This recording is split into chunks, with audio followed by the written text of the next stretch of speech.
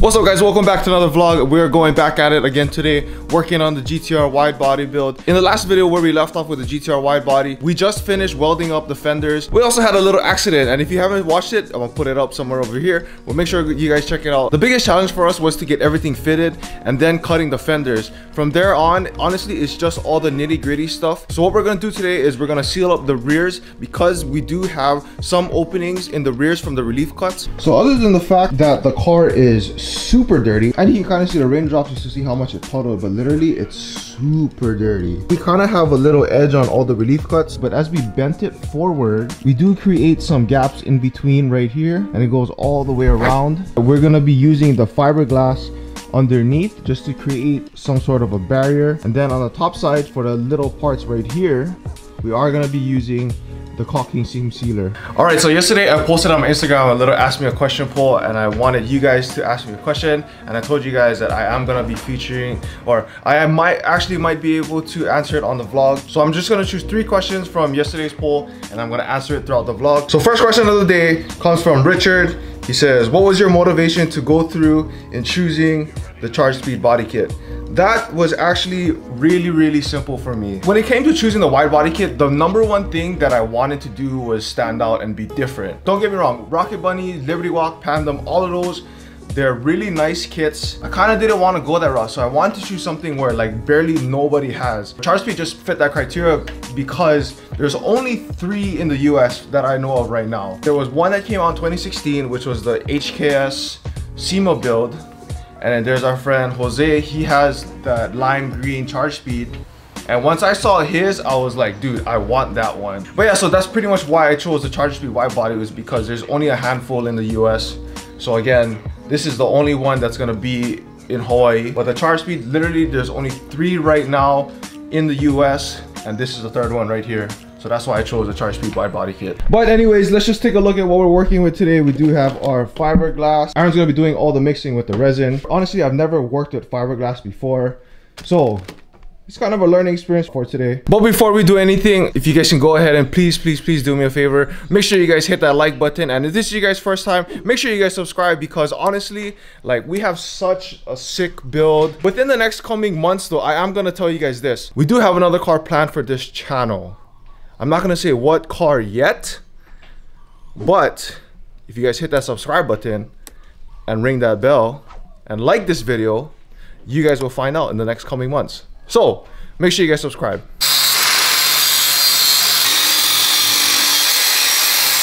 Aaron's rocking the new Definitive tank. I didn't even think I posted up on our Instagram yet. Guys, go ahead and follow my startup brand Definitive as well on Instagram.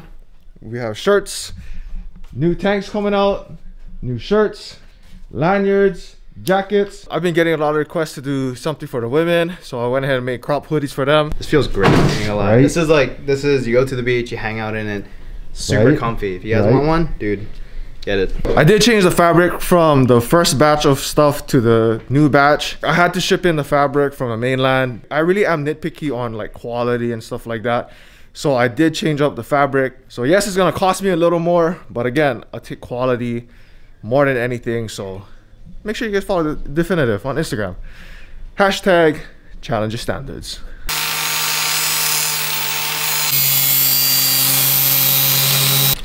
All right, moment of truth. I didn't get to start up the car. Usually I'll start up the car before we start, but we gotta air up so we get more clearance in the back. So let's cross our fingers, boys. Hopefully this car starts.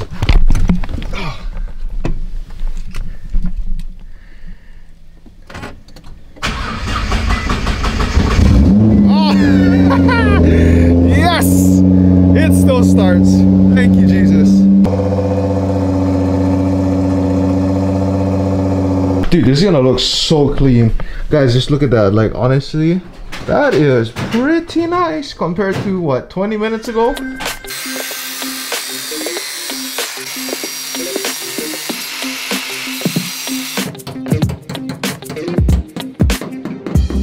All right, second one is done.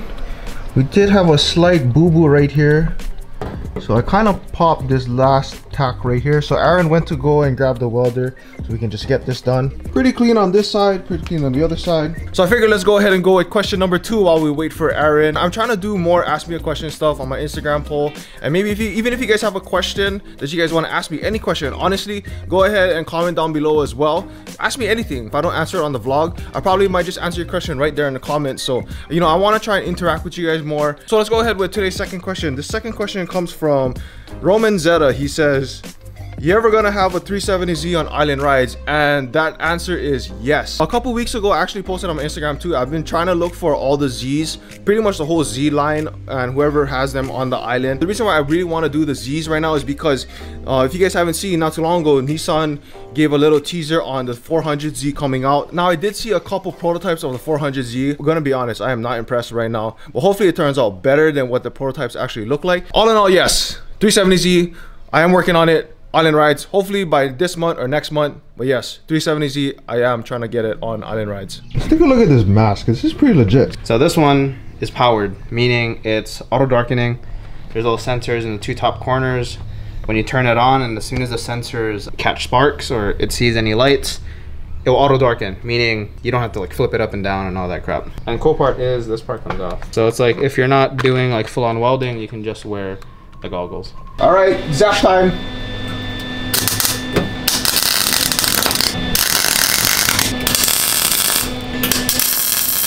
All right, so now we're just gonna have to prep for the fiberglass. We are gonna be using some really coarse sand. Oh, that's a big ass wasp. Oh, hey.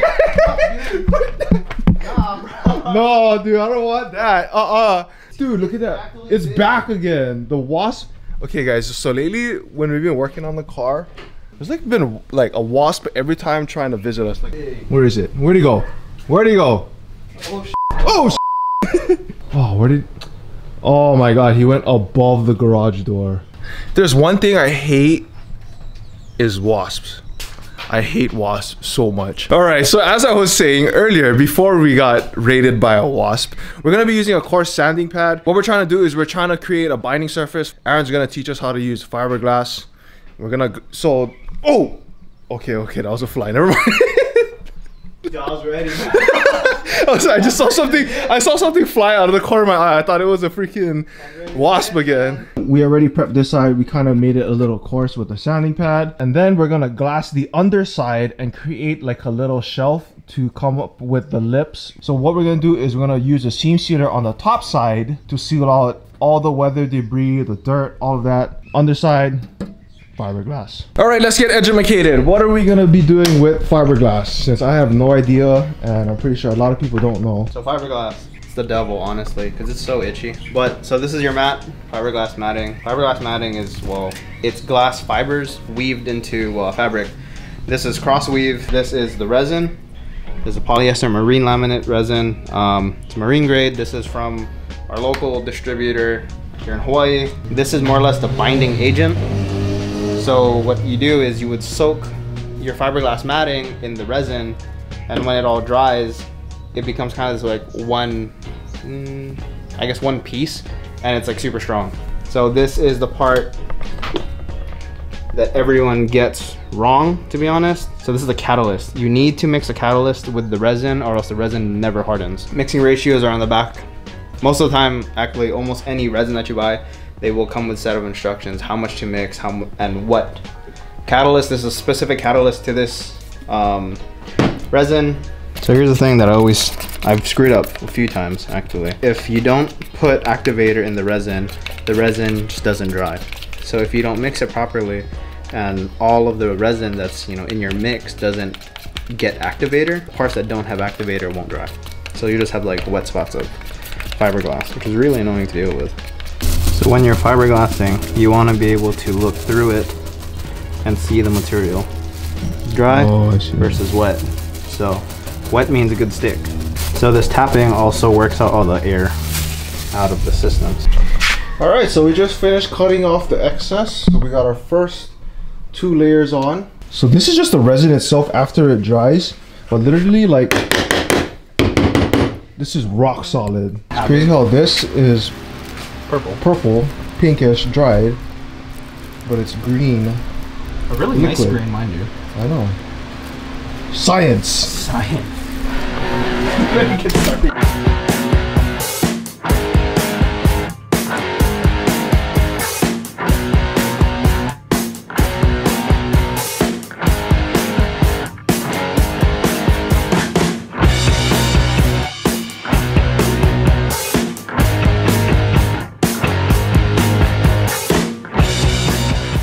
Hey guys, so it's already the next day. We decided that it was best to let the car cure overnight as well as bake throughout the day. So I already went ahead and taped off both sides. Today we're using the 3M caulking seam sealer. So last night I was actually watching a lot of RWB videos. If you guys don't know what RWB is, it's Raw Weld Big Griff, and that's Nakai-san and his wide body Porsches. Like, he literally goes to all the owners and he builds the car right in front of you. In the process, there's a portion where he uses just a caulking gun and tape, and like he literally just seam seals all the fenders shut and he runs it with his finger. And like, it just looks so good. Hopefully one day we can be just as big as him. And he is literally like one of my inspirations when it comes to wide body builders. Like, dude, this guy's like a freaking legend. Honestly, my motivation to really get these fenders sealed is just the fact that I want to wash the car. Like, literally this car is so dirty, so that's why we need to get this done today.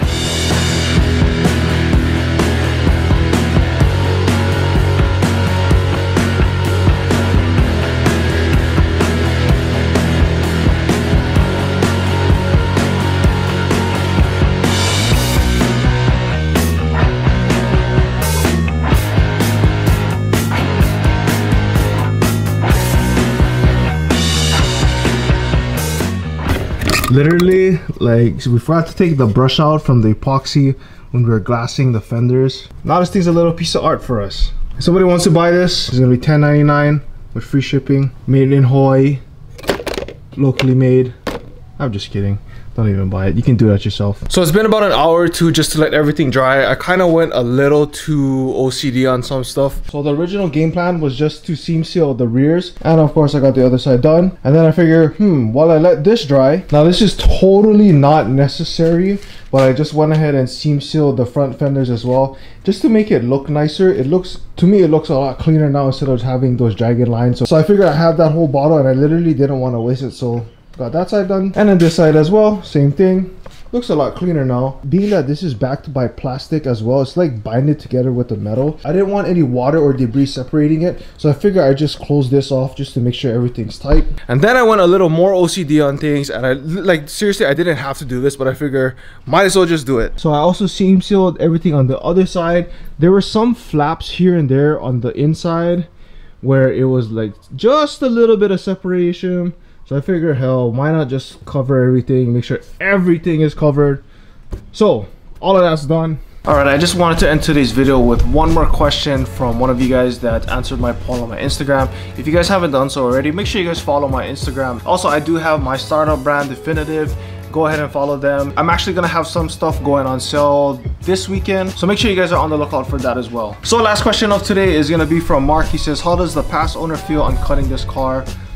And he also says, but it's your car now, so you can do whatever. Honestly, for one, I haven't talked to the previous owner of this car for quite some time. The car's in my name, so I have the freedom to do whatever I want with it. But actually, prior to me purchasing this car, I did make a promise to the previous owners, and it was that I was gonna take care of this car.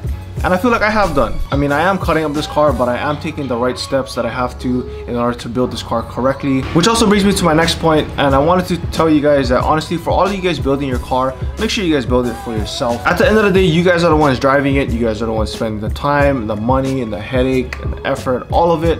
And honestly, your build is kind of a representation of who you are, and you don't want it to be something that you're not. So my advice to you guys when it comes to building your cars, build it for yourself. And have fun at the same time, but more so build it for yourself. So that's gonna be it for today's video, guys. I hope you guys enjoyed today's video. If you guys haven't done so already, please make sure you guys smash the like button. It'll really help me a lot. For you guys that haven't subscribed yet, make sure you guys subscribe and ring that bell to be updated on all the videos I have coming out. Within my channel for the next few weeks, I am gonna have a little quarantine / lockdown series. The reason why I'm doing that is Hawaii is going under another state shutdown, I think for the next 28 days or so. So be on the lookout for the next coming videos. I am gonna be doing a lot of talking about automotive, but in a way I want you guys to get to know who I am as well, and you know, me sharing a lot of stuff with you guys. But yeah, that's that. I hope you guys enjoyed today's video. Remember, all of you guys are called to be great. All of you guys guys are called to be great in your own way. And always remember, challenge your standards.